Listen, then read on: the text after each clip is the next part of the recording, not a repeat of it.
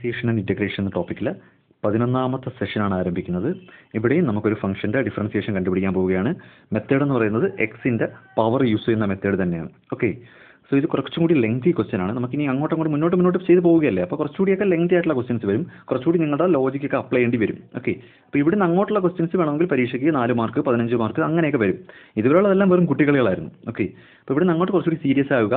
Okay, അപ്പോൾ question കുറച്ച് lengthy ആയതുകൊണ്ട് തന്നെ കുറേ പേജസ് എനിക്കിങ്ങനെ മറിച്ച് പോകേണ്ടി വരും. നിങ്ങൾ പാരലായിട്ട് വീഡിയോ പോസ് ചെയ്ത് ബുക്കിൽ എഴുതി ചെയ്ത് തന്നെ പോകണം. ഓക്കെ, അല്ലാതെ എല്ലാം കൂടെ ഒരുമിച്ച് ഒറ്റ സ്ക്രീൻ എനിക്ക് കാണിക്കാൻ പറ്റില്ല.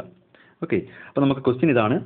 ഡിഫറൻഷിയേറ്റ് ക്വസ്റ്റ്യൻ ഇങ്ങനെ പരീക്ഷയ്ക്ക് വരുന്നത്. ഡിഫറൻഷിയേറ്റ്, ഓക്കെ, ക്വസ്റ്റ്യൻ ഇങ്ങനെ വരും. Differentiate y is equal to X raise to 4 minus 9x cube plus 2x the whole divided by X square.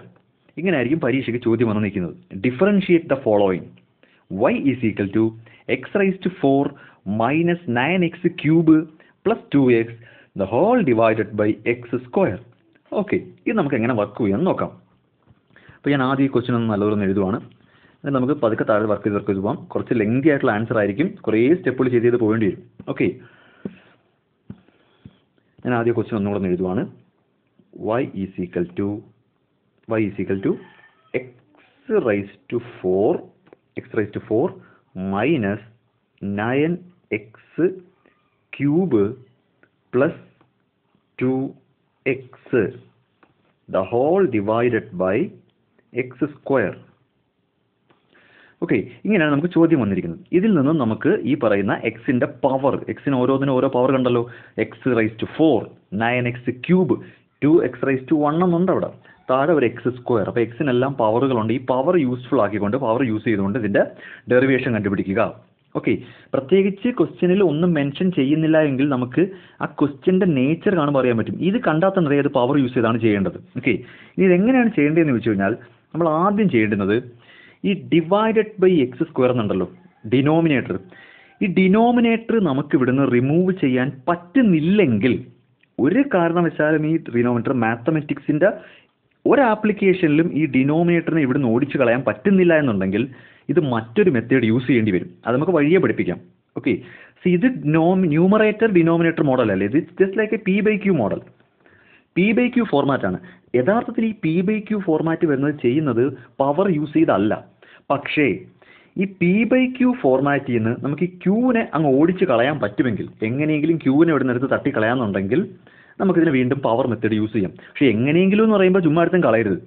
Mathematically rules ഒന്നും വയലേറ്റ് ചെയ്യരുത്. നിങ്ങൾക്ക് കറക്റ്റായിട്ട് ഈ ഡിനോമിനേറ്ററിനെ ഇവിടുന്ന് മാറ്റാൻ പറ്റുന്നുണ്ടെങ്കിൽ നമുക്ക് നമ്മുടെ സാധാരണ പോലെ പവർ യൂസ് ചെയ്യാം. അല്ലാത്ത പക്ഷം മെത്തേഡ് മാറും. അതൊക്കെ ഞാൻ വഴിയെ പറഞ്ഞുതരാം. ഓക്കെ, അപ്പോൾ ഇവിടെ ഈ പറയുന്ന ഡിനോമിനേറ്ററിനെ തട്ടാൻ എന്തെങ്കിലും വഴിയുണ്ടോ എന്ന് ആലോചിക്കണം. ഓക്കെ, അതൊക്കെയാണ് നമ്മൾ ഈ പറയുന്നത്. മാത്സിൻ്റെ കുറച്ച് അറിയാവുന്ന കുട്ടികൾക്കാണെങ്കിൽ പെട്ടെന്നൊക്കെ മനസ്സിലാവും. ഞാനൊന്ന് പറഞ്ഞുതരാം. ഈ ഡിനോമിനേറ്ററിനെ ഓടിക്കാൻ ചെയ്യേണ്ടുന്നത്, നമുക്ക് ന്യൂമറേറ്ററിൽ 3 ടേം ഉണ്ട്. എക്സ് റൈസ് ടു 4 ഉണ്ട്, 9x ക്യൂബ് ഉണ്ട്, 2x റൈസ് ടു 1 ഉണ്ട്. ഇത് മൂന്നിനെയും കൂടെ ചേർത്ത് whole divided by X square എന്നാണല്ലോ.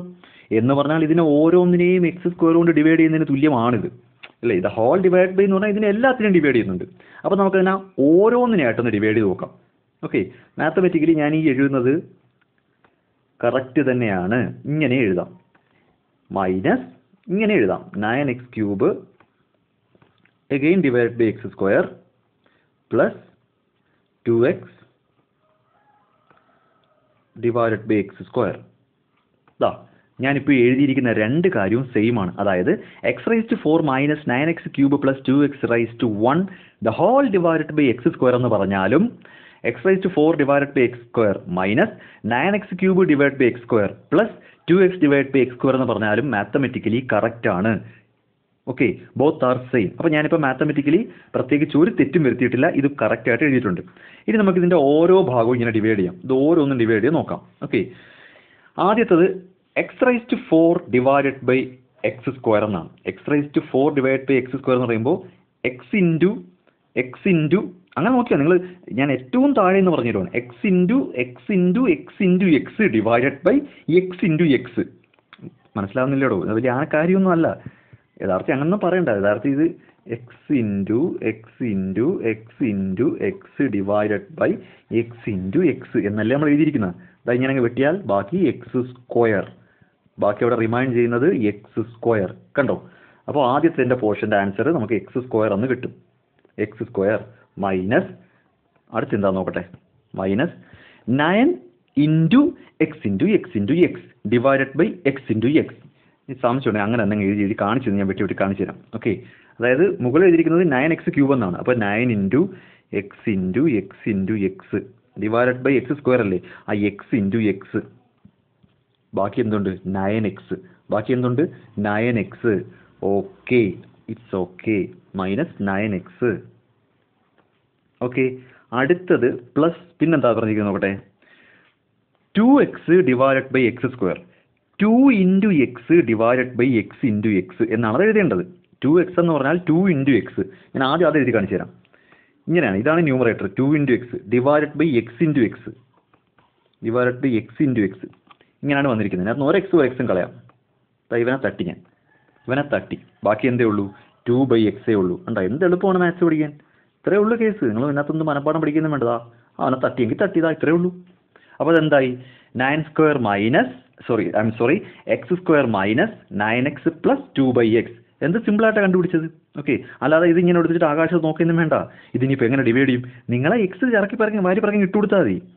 ഓക്കെ, ശരി. അപ്പോൾ നമുക്കിപ്പോൾ ഇവിടെ വന്ന് നിൽക്കുവാണ്, നമ്മളിപ്പം X square minus 9x plus 2/x വന്ന് നിൽക്കുവാണ്.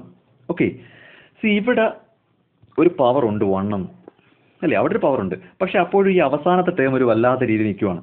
എക്സ് സ്ക്വയറും ഓക്കെയാണ്, 9x⁻1 ഓക്കെയാണ്, 2/x എന്താണ് ഒരു വല്ലാത്ത രീതിയിൽ നിൽക്കുന്നത്. അപ്പോൾ അതിനകത്തും നമ്മൾ പവർ മോഡലിലേക്ക് കൊണ്ടുവരണം.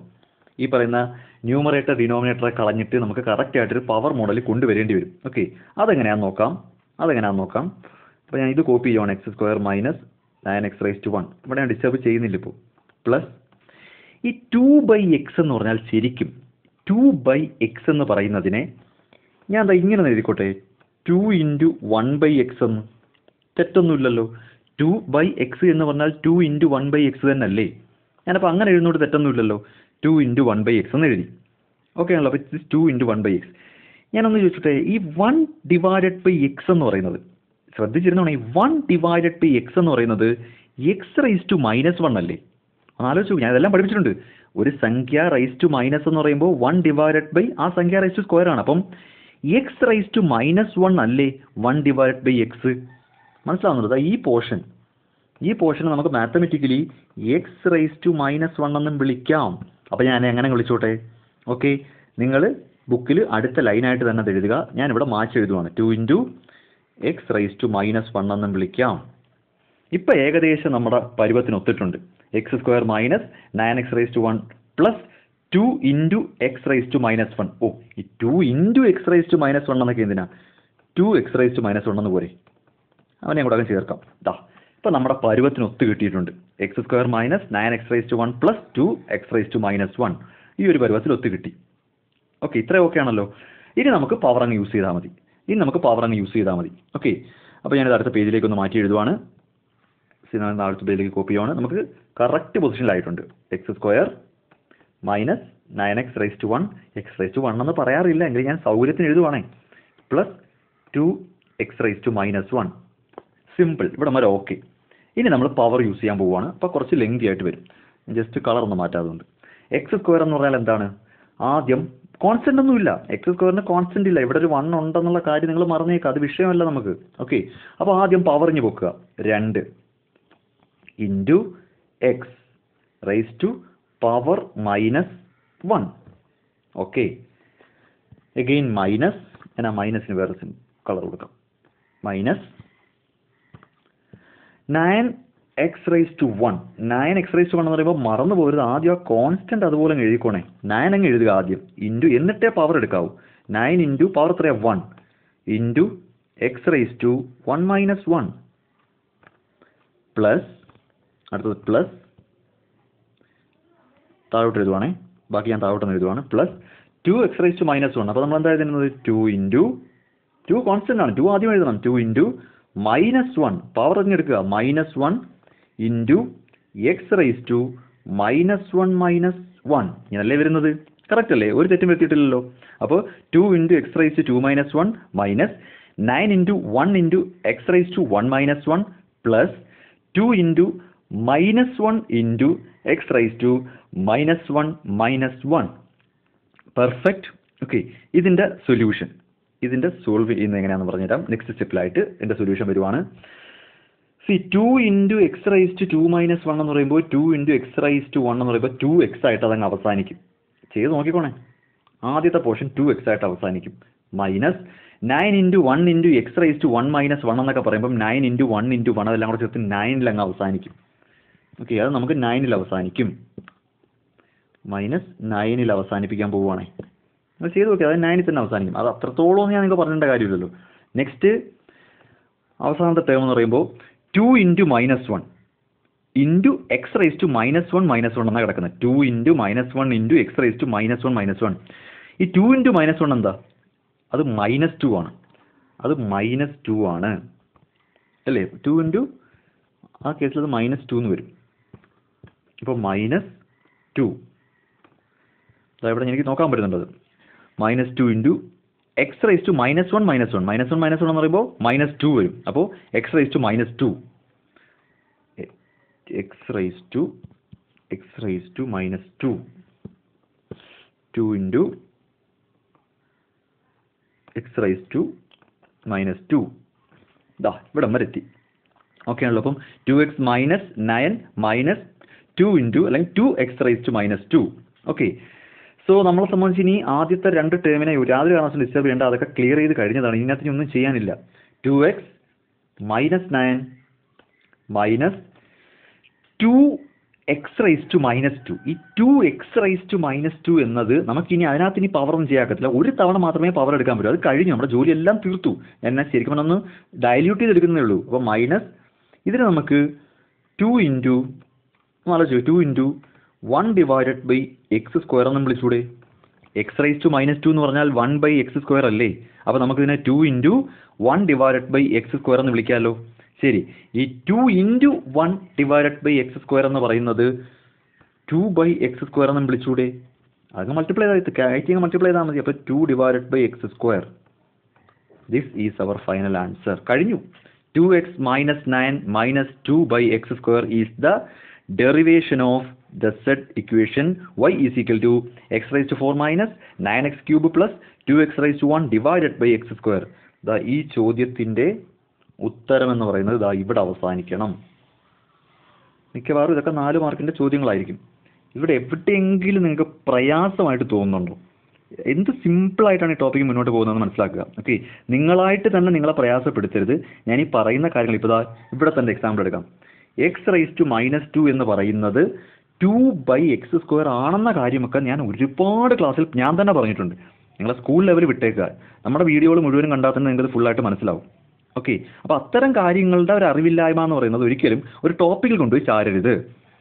ഓക്കെ ആണല്ലോ. അപ്പോൾ ഇതാണ് നമ്മുടെ ഡിഫറൻസിയേഷൻ്റെ അടുത്തൊരു പ്രോബ്ലം. ഞാൻ ഇനിയും പ്രോബ്ലംസ് ചെയ്യിപ്പിക്കും. കുറേ പ്രോബ്ലം ചെയ്താൽ മാത്രമേ തെളിയത്തുള്ളൂ. ഓക്കെ.